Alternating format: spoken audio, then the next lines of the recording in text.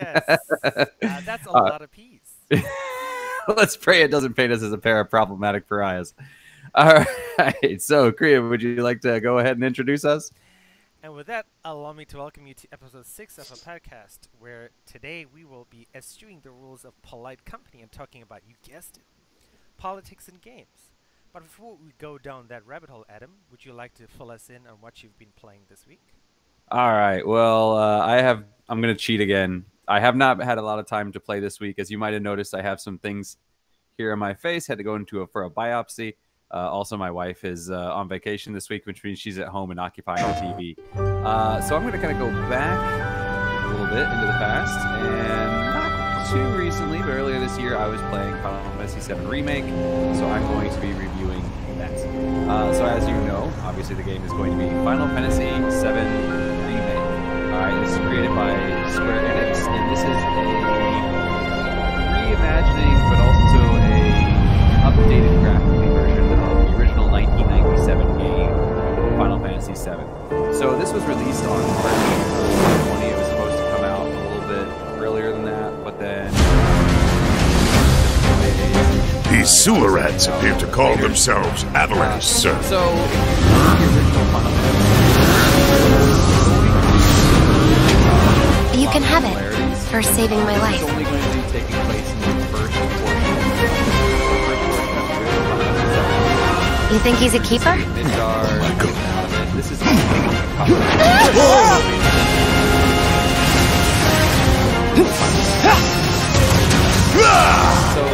Y'all gotta look at the bigger picture here. Nothing worth fighting for was ever won without sacrifice. Help me!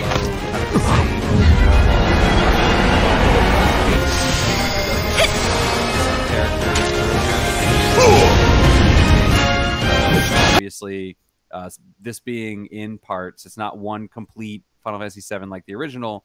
They're doing this in parts, so they do have to kind of introduce certain characters a little bit earlier to kind of give you that hook, because otherwise you might have this character popping in Section 3, which, you know, new players might be like, who's this guy? Why do I care? Whereas people from the original game would have known that because that was their natural introduction.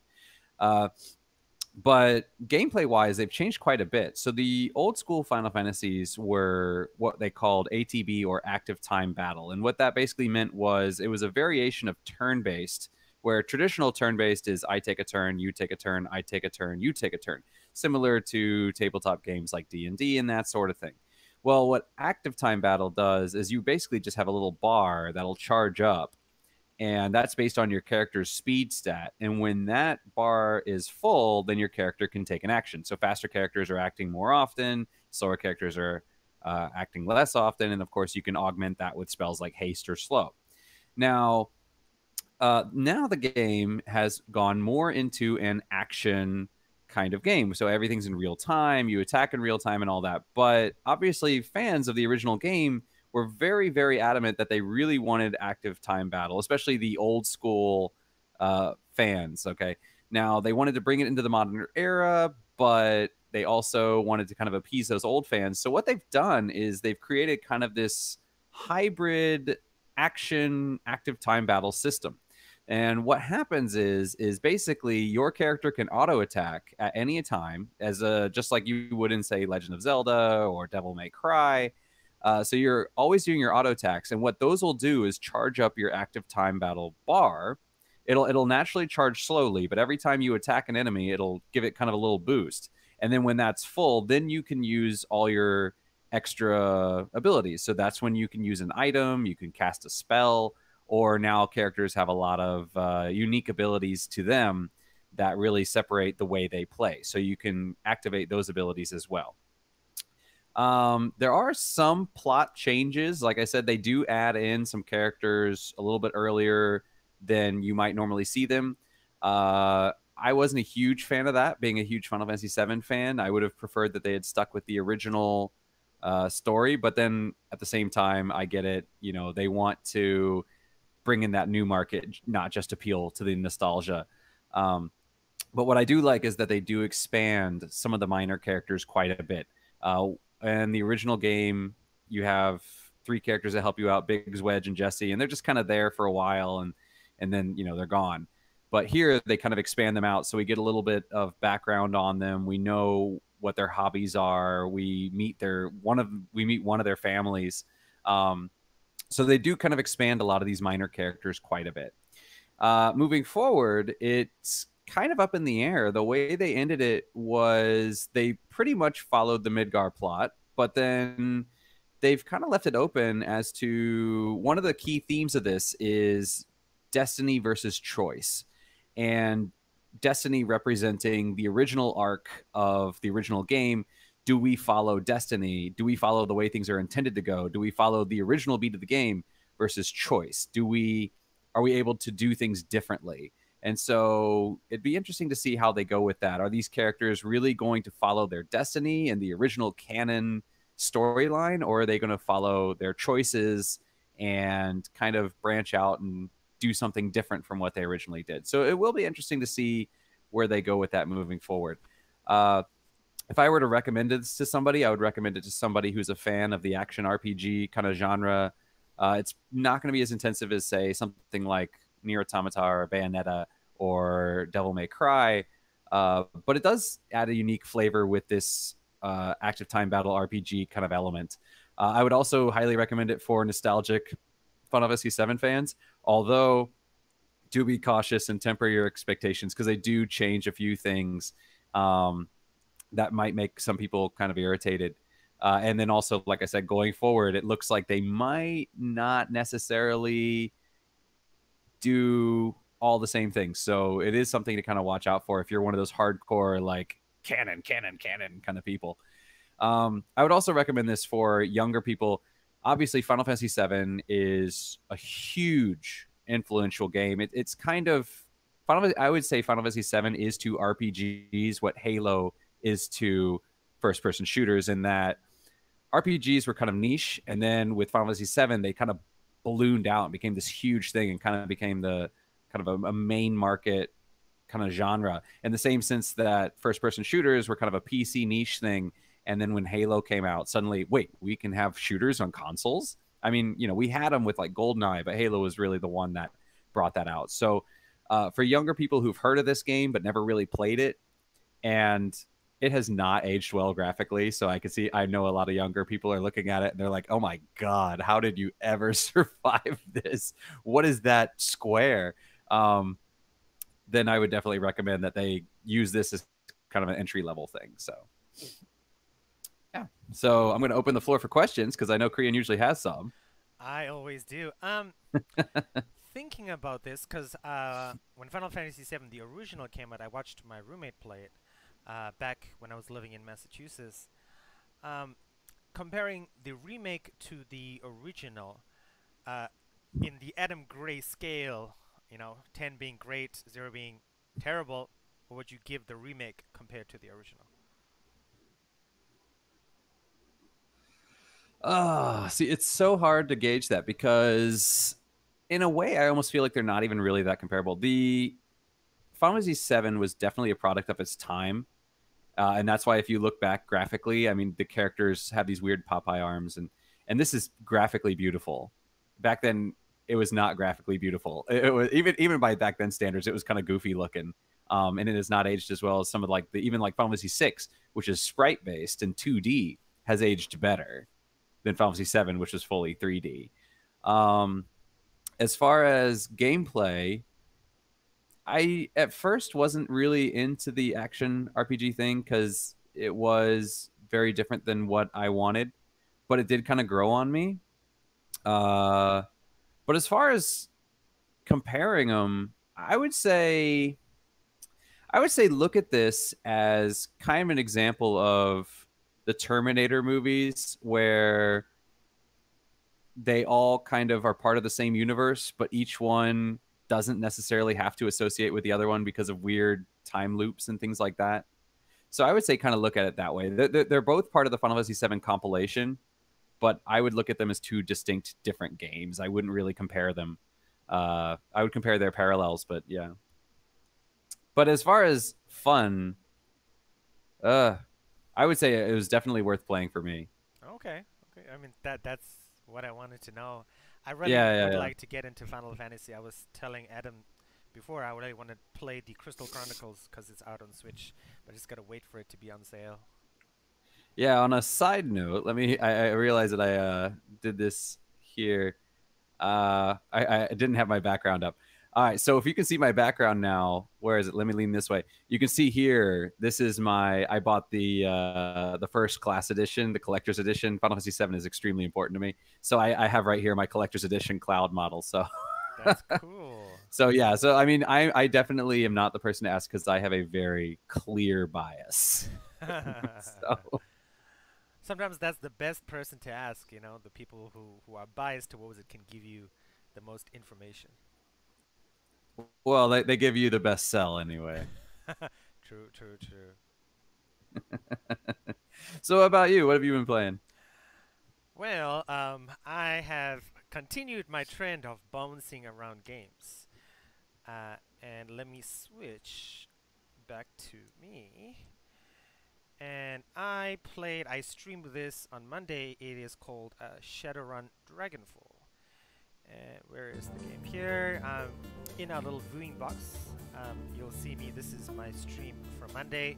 The quality is not great because it was streamed on Facebook. Facebook only allows you to download the standard definition of your actual video. So bear with me, but Shadowrun Dragonfall, the director's cut, it was released by a company called Harebrained Schemes. You would know them from Shadowrun Hong Kong. Hello, everybody. This is Crian from Middle Age Gaming. Today I am playing Shadowrun Dragonfall, the director's cut. That being said, I am as I said in the title, I played this before, and I played it when it first came out. But I only played it for but the models themselves or so, like according to my Steam. My character closely and the stream, and he looks so like yep, very that's just the way it is. So about today we're gonna give it a go. I was trying to think of what I wanted to love play. It looks a lot. And there's lots I decided, of dialogue. well, I'll just telling give Adam this a at go work because I wanted yesterday something like that. I started reading the dialogue relatively easygoing because there's just so much of text. But in Monday, and, really and just bear with me. I'm trying to not as stressful open my as Facebook dashboard so I can keep an eye on chat not too much thinking while involved. you guys are there are dialogue playing in this game, so dialogue really influences the way you deal with our characters, the outcomes of relationships and events. I can go into full screen. Combat was quite difficult. I played the tutorial mission on Monday. I will put notes in our stream notes today, so you can go watch that stream if you want. There we are. Hopefully you guys can hear me and loud and clear, and everything is loud. If you don't know what Shadowrun is, Shadowrun is so a I have tabletop RPG really system forgotten how to that play was this. created. And I'm like, similar to Warhammer 40k. It's it's a go world here. in which let me know if elves this and is too trolls small. and that kind of stuff. They come back to life. And because I'm playing this they at come back to life 4K, I could go down they to come 1080. back into society again, and the world freaks out.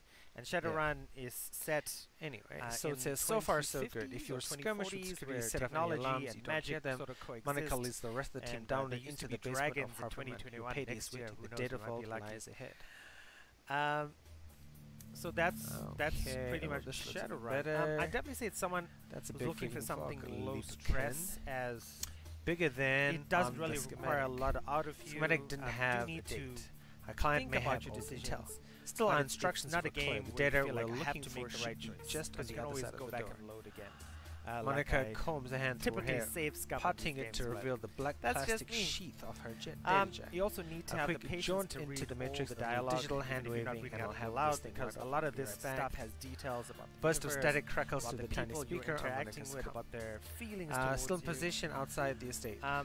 And Hold on, but Monica. Who's in charge at the while end of we're the day, if jacked you're in? looking for something turn-based, Monica rolled her because eyes. it's very Dietrich similar to fixes XCOM his in stare a way. intently on the vault door. Difficult, Glory but looks similar. cold and distant, With lots of dialogue. It does have that sort of she always does. thing Adam and I talked about in a previous episode, where you could be standing in front of someone. We've been through this and, before, Ika. You're not in the throwing KSK knife at them, and the and chain of realistically, command if you're in front of nonsense someone, you should be doesn't able to fly hit them in the 100% of the time. But You don't need rules and regulations to irritating. get us. The same principles that so apply Adam, what do you think of to the Shadowrun? Flux estate. So gameplay-wise, this is kind of Spare a me the lecture. The SRPG, politics have nothing to do with this. or is this more like a Diablo Let's get style used to thing? it. Or? It's very XCOM-like, turn-based strategy. here's our So you first go, choice. enemies go, you go, enemies go. You have a abilities, you have medikits. I'm wondering if we should change the you resolution. have guns, and you have like magical. Like I shot somebody, and then I threw a bolt of lightning at the same time. That sounds complicated. I was worried about the complexity of it. Ooh, better. The Ooh, stats, much I would better. say are complex because it's like strength, dexterity, stamina, all this That stuff. looks much better. Okay. Some casual gamers. Hope you guys appreciate that. But that's somebody is watching. Hello, wherever you are. Very much XCOM like, so if you I guess that could be me. Combat, you can play. All right, so. Okay. One question. I'm actually looking at your notes here.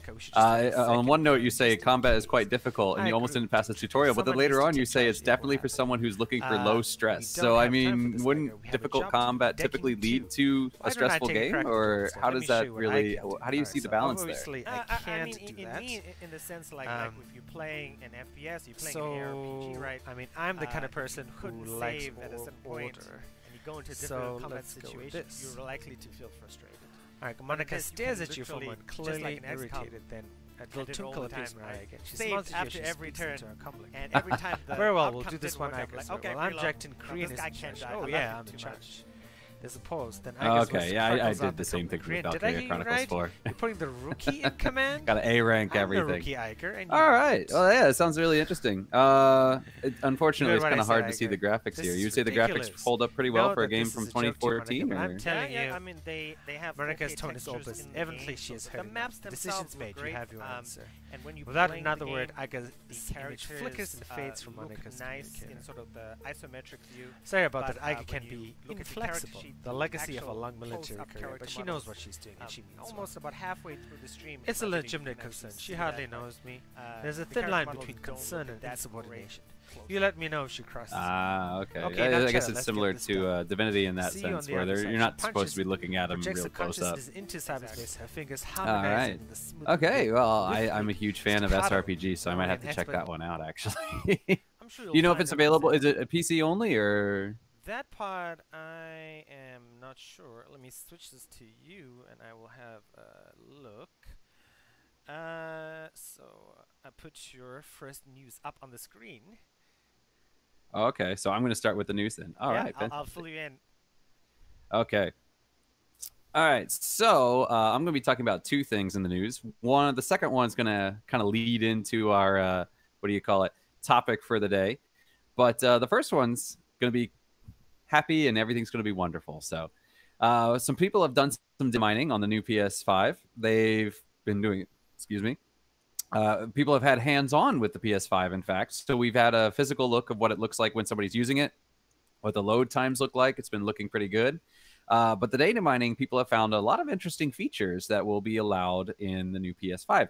So one of them is going to be wish lists. And this is really great because if you have the PlayStation app on your phone, you can have wish lists there, and I have it. But if you go into the PlayStation Store through the PS4, or if you did it through the PS3 back in the day, you couldn't have a wish list. You just had to like manually think, okay, these are the games I want, and then look them up in the store. So they're going to be finally adding wish lists to the PS Store on the PS5, which is a really great thing. I don't know if you can see other people's wish lists or not. That I don't know, but you will at least be able to keep track of games that you're interested in. So that's going to be a really huge deal. Another thing that they added is that they're going to be allowing parties up to 100 people. I think the current limit is either 8 or 16. I'm not quite sure. But they're going to have parties up to 100 people. Now, currently, there are no games that support 100 players. As Crian was pointing out, Fall Guys can support up to 80. But currently, there are no games that are going to have 100. And almost certainly not a game where you're going to be playing with 100 different friends. So why would we need a party size of 100 people? Well, I'm going to be speculating here, but my guess is that these are not just regular parties, because in the PS4, if I want to make a party, I have to create a party, and then I have to invite my friends, and then, you know, I'm the party leader, and then if I leave, it'll go to somebody else, and if everybody leaves, then the party's just done, and the next time we have to start a new one. Well, with these 100 people parties, apparently they're adding a feature that you can both name your parties and you can attach an image to it. So what I'm thinking is these are going to be persistent parties, kind of like what you might see on a Discord server where people can kind of pop in and out over time. So I think that this is probably just kind of a way to do kind of a clan chat if you're playing an online game or something like that. So I'm thinking they're moving more into this persistent parties versus these one-off parties. Now they'll probably still have that feature, I would assume. But yeah, so this is kind of interesting that they're going to be allowing this feature. The other really, really big news, and this is going to be insignificant if you live in the States, but they are going to make universally X button is select, circle is cancel. So if you live in the States, you're used to that. X is select, circle is cancel. If you live here in Asia, circle is select, X is cancel. And the reason for that is originally when the PlayStation came out in Japan, they were thinking, oh, circle is like yes, affirmative, X is no. So the circle would be select and the X would be cancel. Now, when they ported games over to the US, for some reason that swapped. So X was select and circle was cancel. I don't know why that happened, but that is what happened. And for a long time, it wasn't a huge deal. But now with the international community and a lot of games and, back then we had region locked. So if you bought a game from, say, Australia, but you live in America, you can't play that game in America unless you have your PlayStation modded. Well, now, these cross international borders play is kind of a standard thing. I myself have an American PSN account and a Taiwanese PSN account. So being able to play my American games on my Taiwanese account is really, really useful because sometimes, like, for example, Persona 5, they have it here, but they only have the Chinese version, not the English version. So I have to buy that on my American account. So being able to play across obviously is really good. But then, of course, you run into problems like, oh, all my games circle is select except this one game. This one circle is cancel. And that can be kind of confusing. So they're going to make this a universal standard. X is select, circle is cancel. So it is kind of a big deal. They're also changing the share button. On the PS4, you have a share button on the DualShock 4. Now, on the DualSense 5, they are replacing the share button with a create button. And what that's going to be doing is now it's going to allow you to create gameplay clips. They're also going to allow you to do screenshots. So, you can obviously create content. It's also going to allow you to share your music albums or playlists. So if you have music, you can share that as well, or voice notes. So you can just kind of, hit the create button, create a voice note for yourself, and then send that on. It's also going to allow you to send updates. So if you have these big parties, I mean, currently on PS4, they have something called communities. But when you have these big parties, you're going to be allowed to share updates. So you can send updates or announcements to your party. So if you want to tell all your friends, hey, we're doing a big game night for Fall Guys on Friday, you can put that up there. And then when other people sign in, they can see your announcements. And they are also adding something called a boost mode to the PS4 games that are on PS5. So when you buy a game, it should now have something on it that says boost mode enabled. And what that means is if you play it on the PS5, it's going to load faster. It's going to have upgrades for possibly textures, that sort of thing. Kind of like what you see on a regular game that you can put on the PS Pro and it runs a little bit better. Well, now certain games, you play them on the PS4. If you play them on the PS5, they're going to run a little bit better. And they also have a mysterious feature called Takedown, but we're not quite sure what that is yet. We've just seen the name of it, and nobody quite knows what it is. It'll be interesting to see what this Takedown feature is in the future. But yeah, so that's kind of an interesting thing. So before I go into my second news thing, because that does lead into our topic, Crian, would you like to jump in, or? Oh yeah, of course. What do you speculate is the Takedown feature about? I honestly have no idea. It could be anything from maybe removing content online. I mean, because currently, if you have a Twitch stream or something like that, you can delete it, but I would have to log into Twitch to do that. So it could be something like, oh, okay, if I accidentally clicked the wrong button and shared a video I didn't really want to, because I'm sure most of us have done that. If you've done these recording things where you hit the button, you record something, and you meant to delete it, and you accidentally upload it, and you're like, that's like 5 seconds of nothing. It's the same thing where if you pull out your phone and you're going to take a picture and then you realize that you took a picture of your feet by accident, You just have to delete that photo. So it could be that, but it could also be something about maybe taking down notes off of somebody else's play. I really don't know. Okay. To me, it sounds aggressive. So I was like, oh, does this take down, like, I use this feature and I can, like, take you down? I don't know. It's really because a lot of these times these things too they use code names. So it could just be a code name for something. It's really completely up in the air. So yeah, I don't really know. Not quite connected to this, but I did have a side question. I know you talked about this before in another episode. You couldn't pre-order your PS5.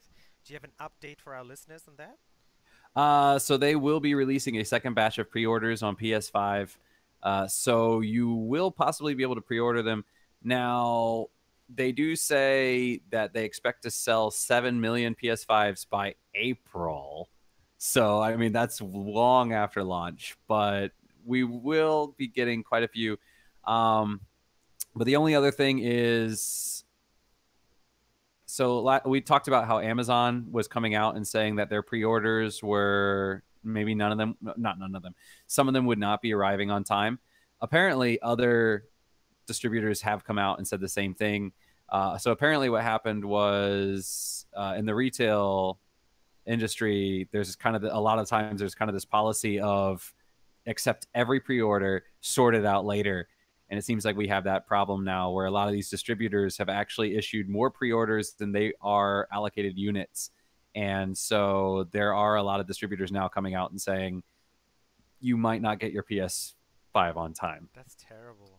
Yeah, it is terrible. But there is supposedly going to be I think a second wave coming out soon of pre-orders. I don't know if we're going to have that in Taiwan or not, but I've seen rumors of that. So we'll see. Yeah. Okay. All right, you want to move on to your second interesting topic? Sure. I can do my second topic now. Okay. So my second topic, I keep stumbling over my words today. I don't know what's going on. My second topic is, have you heard of Hololive? So you've heard of Hololive, correct? I have never, literally, when I read the show notes for today, I was like, oh, Hololive. Okay. So Hololive is this new thing where basically if you have a streamer like on YouTube or something like that. So for instance, we're streaming right now. You're looking at my actual face. Have you heard of something called Animojis on the iPhone? I've heard of them. I don't exactly know what they are. I can sort of guess what they are. Okay, so an Animoji is basically you do something into your camera, and they use mocap to basically have the little animated emoji mimic your facial actions. And Hololive basically does this for streaming, where you're on your webcam, it's looking at, your eyes, your nose, your mouth, using all this facial recognition technology. Kind of like right now, we're using, there's an AI in the system that is editing out our backgrounds and putting in a new background. And if I move left or right, the background, it fills in everything that's not me. So it's kind of the same thing, except it's focusing only on me and not on the background. So basically, I'm puppeteering an animated virtual character. So I could be, anything, and when I talk, it talks, and if I look this way, it looks that way. So basically, it's you streaming as a virtual character, and this is becoming very, very popular right now. Among people who are shy and maybe they don't really want to show their actual face. I've heard of a lot of female streamers are using it just because normally there is that kind of stereotype of female streamers having to do all their makeup and, wear certain things. So now they can just kind of sit down and they don't have to worry about, how they look because their physical look is not on screen. There's this virtual character representing them. So it makes them feel a lot more comfortable. So that's basically what Hololive is it's this software that allows you to stream as a virtual character, basically. So anyway, Hololive was created in Japan by a company called Cover. And basically right now it's growing in Japan. It's kind of gaining popularity in the West as well. And we've seen some YouTubers using it in America. And in Asia in general, it's becoming very, very popular. So there were two streamers in Japan, Kiryu Koko and Akai Hayato. I'm sorry, my Japanese romanization reading is not that great. But anyway, these two streamers were streaming and they've been getting a lot of donations. So they wanted to show kind of their audience, hey, you know, this is where our donations come from. So they showed a graphic that basically showed all the different countries that were contributing to their streams, that were what's the word? I can't think of it now. Not subscribing, but donating. They were looking at all the people that were donating. And one of the countries listed, and one of the higher countries listed, was Taiwan. So Taiwan was doing quite a bit of donations. This is something that's popular locally here. Now, people in China saw this and said, hey, Taiwan is not a country. It should not be included in your demographics. And so they took offense to the fact that they had listed Taiwan as a country when they were listing where their donations were coming from.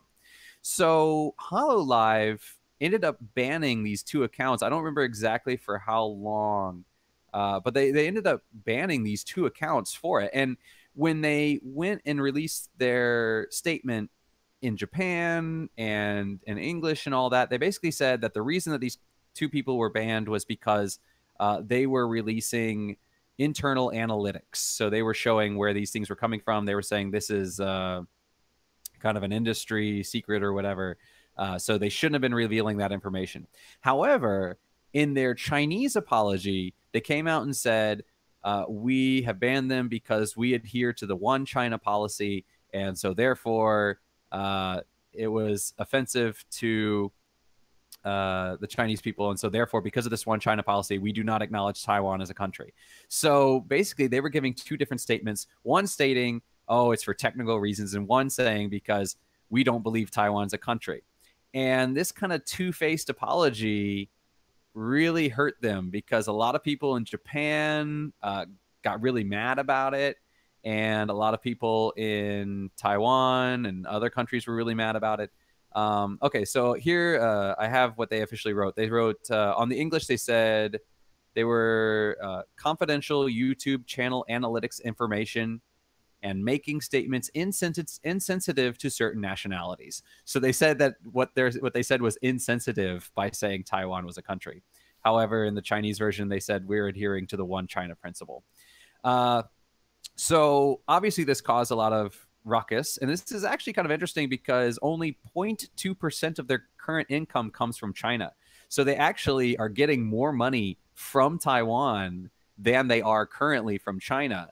But they were still adhering to this policy. So clearly they were trying to expand the market in China by doing this. Now, since then, they've come out and they've apologized for the confusion. And what they've said is in the future, they're going to try to follow the laws, social norms, common wisdom, and the stance of its current government for universal. So it is universally equitable. So basically what they're saying is in the future, what we're trying to do is we're going to make statements that are appropriate within the certain government, and we want to adhere to the local laws. So that's basically what they're saying is like, oh, well, this is the law in China, so that's why we followed this line of thinking. But in the future, we'll think about what we're saying, and we'll say something that kind of is acceptable everywhere. So that's a bit of a scandal. And that's getting into our political topic right now. But before we go into topics as a whole, Crian, would you like to share with us some news? Sure. Or do you have questions? We can take a break from this sensitive topic and talk about some geeky stuff. We're going to come right back to it. Oh, yeah. Definitely going to come right back to that. All right. Switching to me, and we can turn off my gameplay. My news is about the Xbox Series X and PCs. There'll be a link in the show notes for those of you who are watching live. If you're listening to the podcast, please click on the link. It is an article from Extreme Tech. Extreme Tech is a very famous website where they cover tech news, hardware, and all the stuff that I like because I like building computers. And in the picture next to him, you can see a really shiny computer with liquid cooling. That is my goal. My computer is pretty shiny, but it doesn't have, custom liquid cooling. Anyway, that's off topic. So, in this article, they basically say that the Xbox Series X and the PS5 crushes the equivalent priced PC console in terms of price. So why this really made me think is because this was something I was thinking about when, if you go back all the way to our first show, I was thinking about buying a PS5 because I was kind of tired of spending money on screens, spending money on graphics cards, which are currently the most expensive parts of your computer. So I have a 4K graphics card, capable graphics card, and a 4K monitor, and together those cost more than $1,000. One of the things we talked about in another show was the 3 series graphics cards released by NVIDIA. Starting with the 3070, which is 500, is 4K and better than the 2080 Ti. And so that's why I've decided I'm gonna just upgrade my computer. But for new people, this made me think. It's like, okay, if I was a new person and I had a 6 or 7-year-old laptop, I'm like, okay, do I buy a console or do I buy a gaming PC? And this article says for sure you just buy a console. But the thing that made me change my mind is that if you have an existing game collection, if you're using Steam Family Sharing, we talked about that in a previous episode as well, and you have a huge collection of games. I would even say if you have more than 100 games in your Steam collection, maybe including your Epic Games free game collection, and you already have a 4K monitor, then for sure you just buy a 4K graphics card. You don't even need to think about it. If you have a 4K graphics card, then just buy a 4K monitor. But if you literally have a minimal gaming collection, I cannot recommend enough the Xbox Series X or the PS5. Adam told us all the exciting stuff about it. Unfortunately, it just is. I mean, to get the power you can get from the PS5 or the Xbox Series X at a price point in a PC is just impossible. I mean, to drive things on a 4K monitor, and this is including a 4K monitor. Now, if you're just talking about your 4K TV and playing games from your computer on your 4K TV, that is another story. On a TV, I would definitely suggest you could still build a 4K capable computer, but it would still not be 500 USD. So even that, yeah. So if you're a new gamer or you're upgrading from a poor PC or a really old console, the Xbox Series X or the PS5 is definitely the thing for you. Adam and I talked about this before, so Adam, what do you think? So yeah, I was part of the reason that I was looking into this. I actually looked up, and part of the reason that the cost is so low is actually because with a PC you have to buy all the parts individually, but with, like, say, the PS4, 5, and the PS and the Xbox Series X, Microsoft or Sony can just buy these parts in bulk, and so they can actually save a lot of money on that. That's part of the reason why the cost is so low. But it is kind of interesting because you're bringing up that you would need a monitor that can support 4K. But I mean, arguably, if you're doing a console, don't you kind of have to factor in the price of a TV that can do 4K? Yes, but I mean, you can get a 4K TV. I looked this up during this week. Of course, not a massive TV, like a 48-inch or 55 or 65. But you can get a 37-inch 4K TV in Taiwan for $250. US. Yes, yeah, US dollars. Oh, it was like $250. Oh my gosh, that's like a lunch. 250 US. Okay. Wow, that's cheap. It is. I mean, now it's not a great 4K TV, but it is cheap. I mean, the cost of TVs are cheap, but 4K monitors, on the other hand, have that extremely low latency between your controller and what you do. That's why people always say if you want to use a TV as your monitor for your computer, there is some sort of input lag because of the way 4K TVs are constructed. Well, there's also the issue of frame rate, right? Most 4K TVs are not going to have the refresh rate of a monitor, correct? Totally true, but even now, I mean, my 4K monitor using DisplayPort 2, I get maximum 60 frames a second. Now, if you want to go to, they've just recently released 120 megahertz 4K monitors and 240. you know.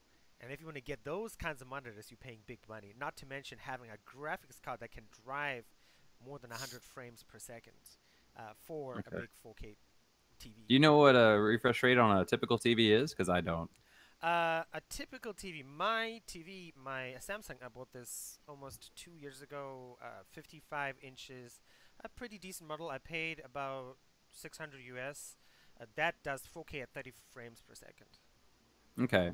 Because I know the, like, for instance, ours does that AI thing where it does the tweening frames to boost the frame rate Oh, okay. of But I certain. remember you Well, do but that's have for a like pretty TV shows, because certain TV shows like movies, I think they do what, like 20, 24 frames per second or something like that. So it just fills in the tweening. I don't remember. But also for PC, I mean, don't you kind of have to factor in versatility? I mean, if for instance, if I'm buying a PS5, I can really only play games on it. If you're buying a PC, I mean, you're not just playing games. You're also using this for email and other things. I mean, doesn't that kind of factor into the cost as well? It definitely does, and I agree with you there. I mean, I was looking at strictly from a gaming perspective, somebody who is gamers like us. But then again, being middle-aged, it's unlikely you have a lot of time to play games. So maybe in that case, that sort of pushes the case for the PlayStation or the Xbox Series X, because you don't play a lot of games. You play maybe even like me, play a max hour a day, and maybe even you, when you're busy, you don't have any time to play. Yeah, I know. Yeah, I'm just saying because, like as you said, we're middle-aged people, right? And especially now with a lot of this kind of work at home with coronavirus and that sort of thing. I mean, if I buy a PlayStation, I still need a PC at home, right? So would you say the cost of a cheap in or relatively cheaper end PC for kind of like email and work from home and that sort of thing, plus the cost of the PS4, so I have something for gaming and something for work, would that still be below, say, a good gaming PC, which I could use for both gaming and work? Oh, for sure. I mean, if you're buying a PlayStation 4 and let's take a price point of $400 for a computer. I mean, but $400 for a computer, you'd be getting a relatively like low end, not even medium range computer, mid range computer. You'd be getting a low. But it could still do email and that sort of thing, right? Oh yeah, yeah. You'd be able to work from it. You'd be able to do some basic PC gaming.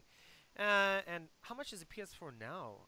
Out of It's 15,000 and oh well, it's 49.99 for the PS5. In Taiwan, it's 15,000. So if you got a PS5 and a low-end PC, you'd be capping out about let's say 800 or so. Yeah, yeah, 800, 900. So I mean that could be doable, and definitely that would be much cheaper than sort of mid to high range gaming PC. Okay, yeah, because the graphics card for the 380 is 799. 799 plus you'd pay 79 at least 799 for a monitor, not Right, including that's your just the motherboard. card is 799. Yeah, yeah, yeah. Yeah, I mean, so Okay. like even my computer, I've spent at least $2,000 on, and that is mid to high range. If you're talking extremely high range, you're talking 4,000 or 5,000 US at least. Now you also have to factor in though things like PlayStation Plus, or traditionally they have Xbox Gold, right? I mean, like for instance, PlayStation Plus, I'm paying. I don't remember how much. I said it last time. What was it, $45 a year, $50, $60 a year? I don't remember. You know, my memory is as equally as bad as yours. But I mean, I'm paying like $60 a year for that. So I mean, over the course of the 6-year cycle or whatever, that's like $360 added on to my initial investment. Whereas PC gaming is mostly free online, correct? Totally. PC gaming wise, did you pay anything? I'm thinking Steam, Epic Store. No. You don't pay anything at all. Okay. Now admittedly though, that might change because like as we see, Xbox Game Pass is coming to PC, and I think they're getting rid of Xbox Live Gold just doing Game Pass. So I mean, that's going to be, if you're PC or Xbox, you're paying for the same thing. And obviously now with streaming like Stadia or Amazon Luna, obviously those features are all going to be paid for. So yeah, it'll be interesting to see how price works in the future. It's definitely changing from the traditional model of that we have. So Okay. yeah. I love talking about this stuff. I never get to talk about it in Taiwan. Aw, it's so sad. All right, Mr. Gray, we should move things along. We are. Yeah, we're a little bit over. Okay, so Crian, do you want to get started, or do you want me to start with our topic for today? Let me get. Actually, yeah, no. Why don't you get us started? All right. Well, today's topic is politics, the political prerogative.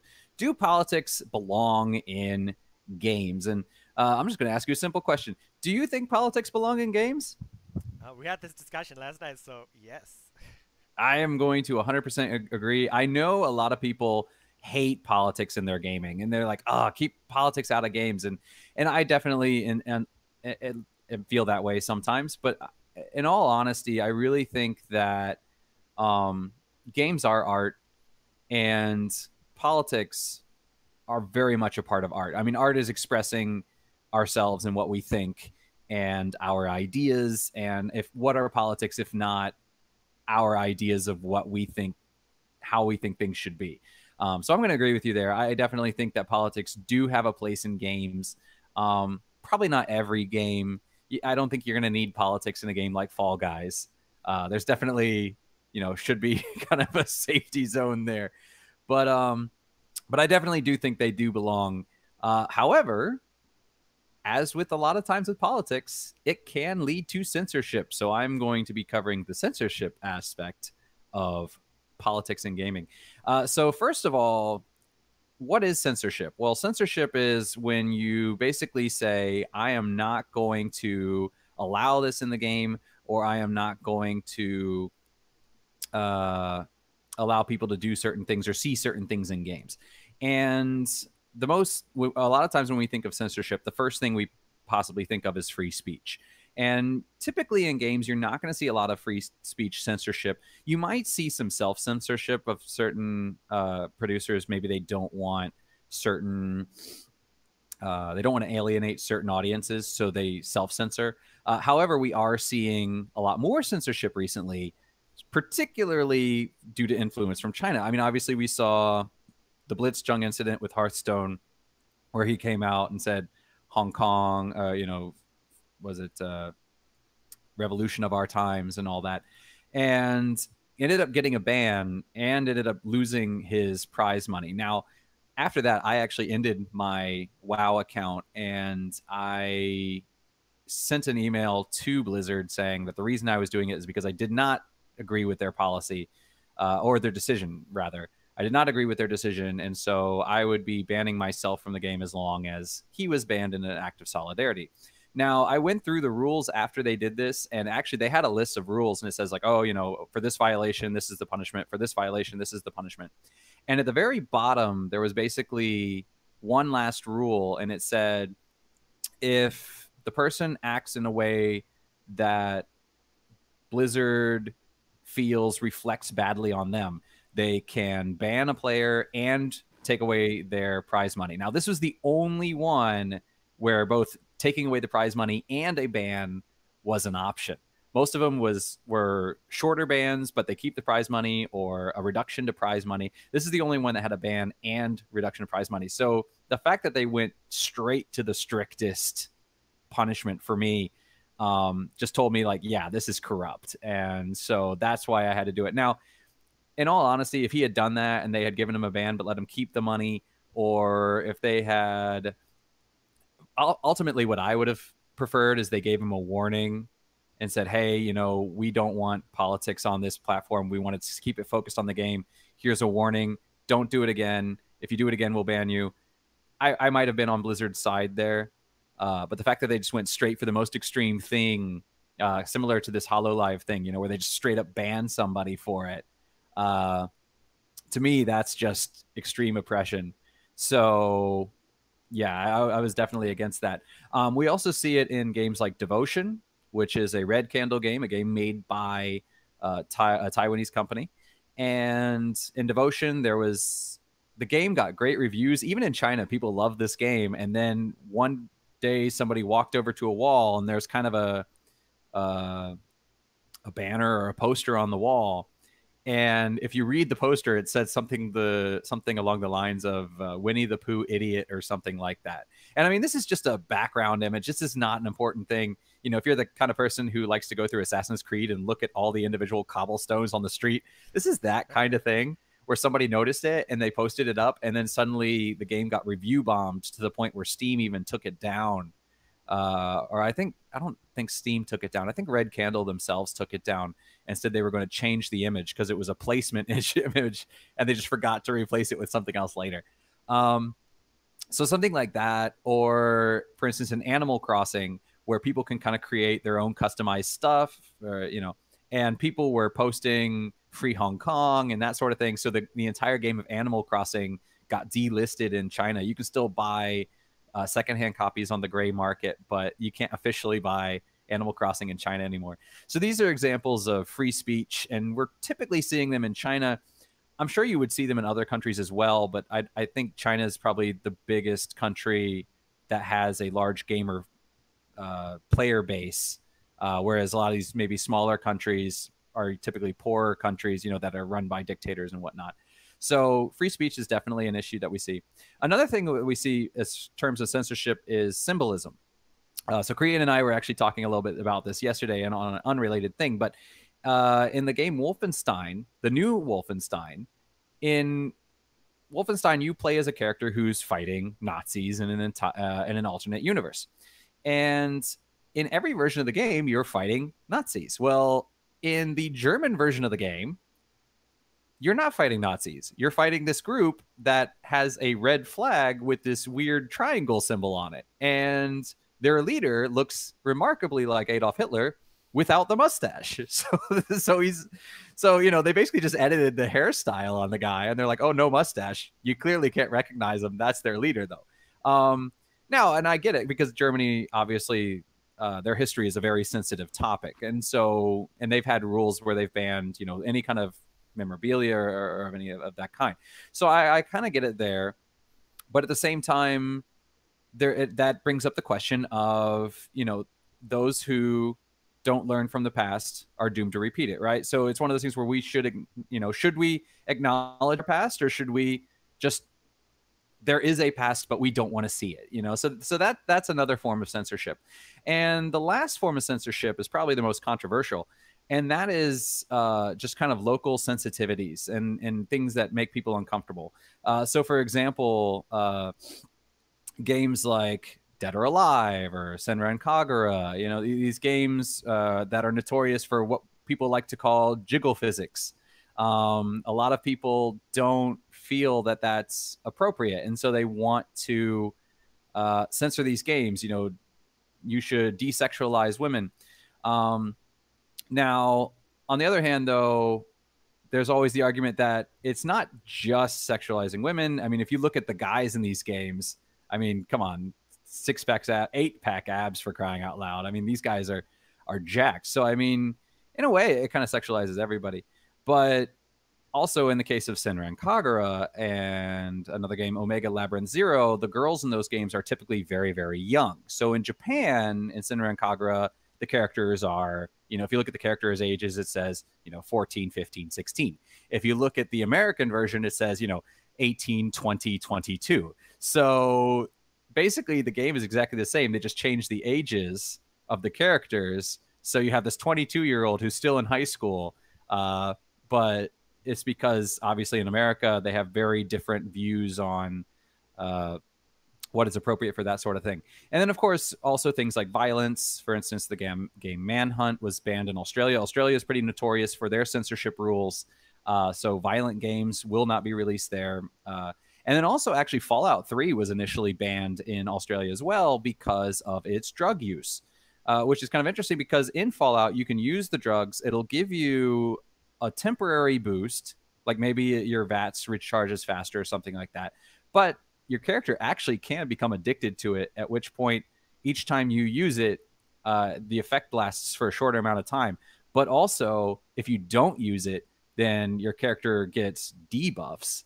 So there's a level of addiction there as well. unfortunately, I mean, but then again, you can just go to a doctor and say, hey, cure me, and you're cured. So it does kind of not do that. So really the question is censorship in other forms of art. For instance, books. Would we censor those sort of things? Would we say you can't have this in there, or you can't have that in there? Would we censor those things? And so in games, should we censor those? Should we say, hey, you can't have this? I'm falling off the camera here. Should we say, so in games, should we say what people can and cannot see? Or should it be like other forms of art where it's just say, hey, this form of art is not for me. I don't want to see it, but we should leave it and allow other people to see it. So that was probably a longer description than I really needed. But Crian, yeah, want to discuss censorship a little bit, or? Sure. I mean, we talked a bit about this yesterday. I know you are against censorship. 100%. And I think, as bad as this is to say, I think certain things need to be censored. I went too far the other way. No, I repositioned your video. Oh, okay. So you should be looking for. You're looking at an old image. So right now you're dead fine. You don't need to move. Okay. Yeah.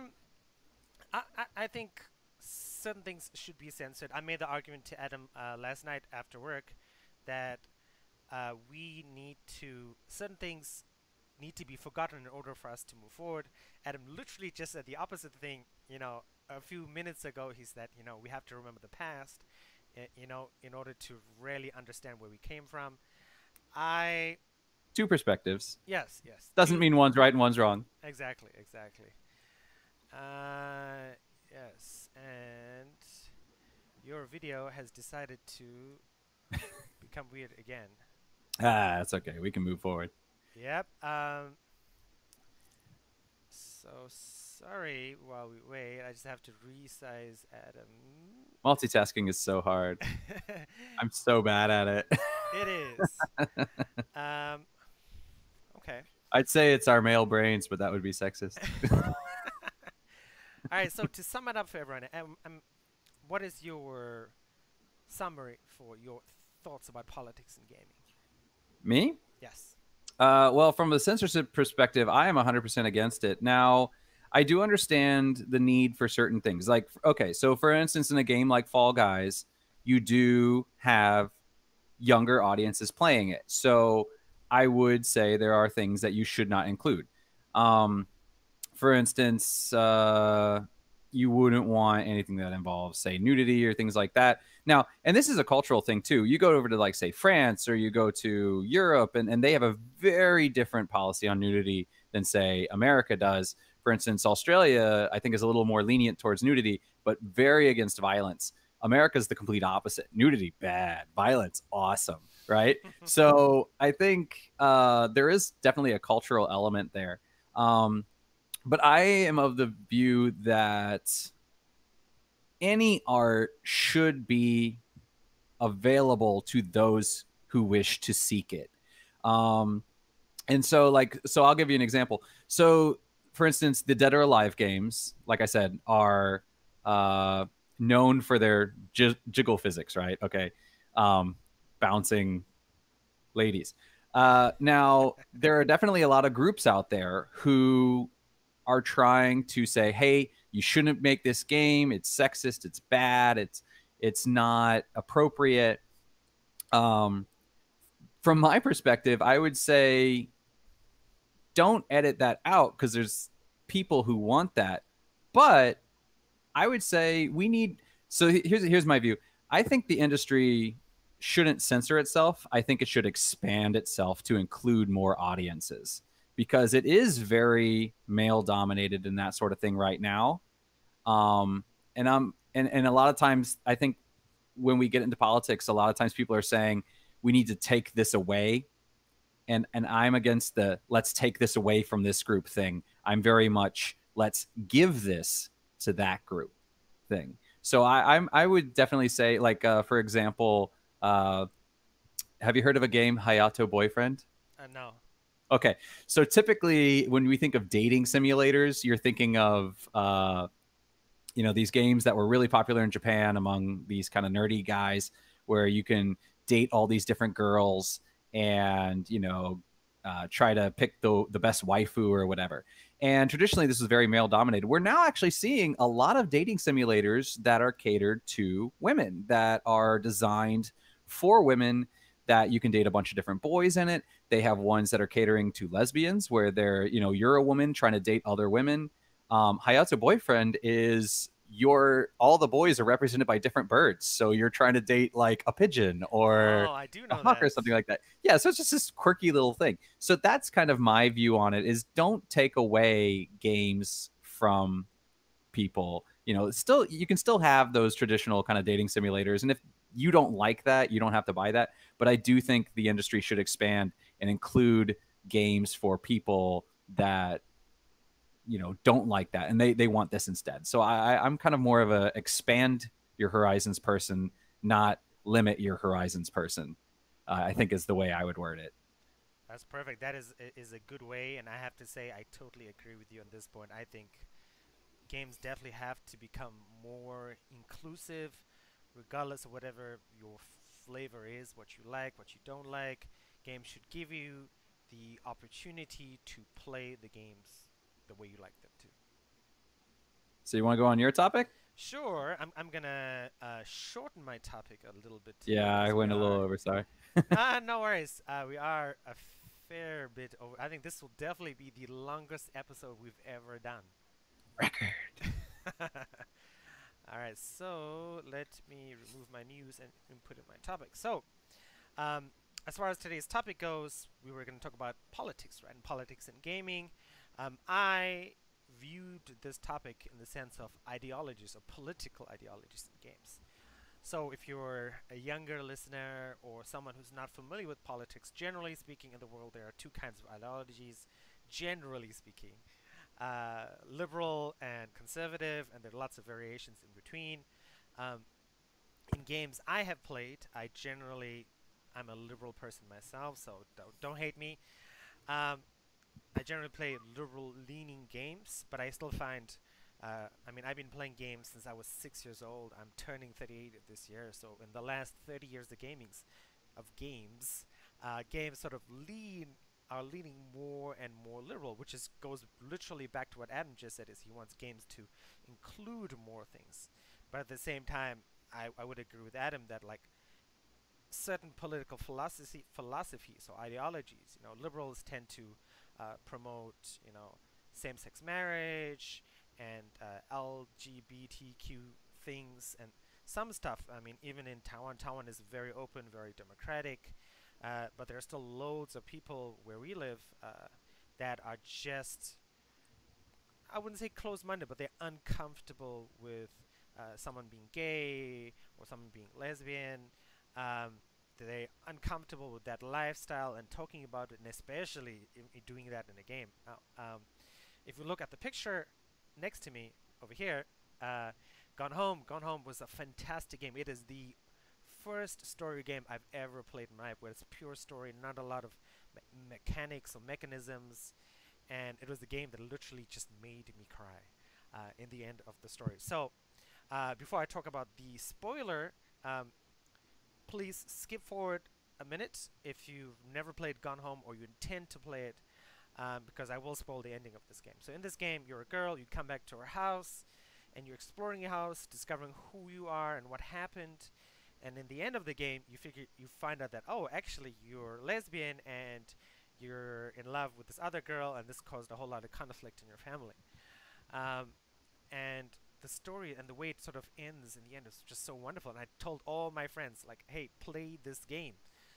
But like one of my really good friends, Hans, I mention him sometimes on streams because we will play Trine 4 tonight.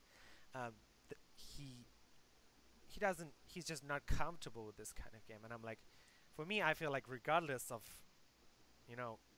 whatever you like, whatever is your sexuality, pardon my English, this is a game that should be played by everyone.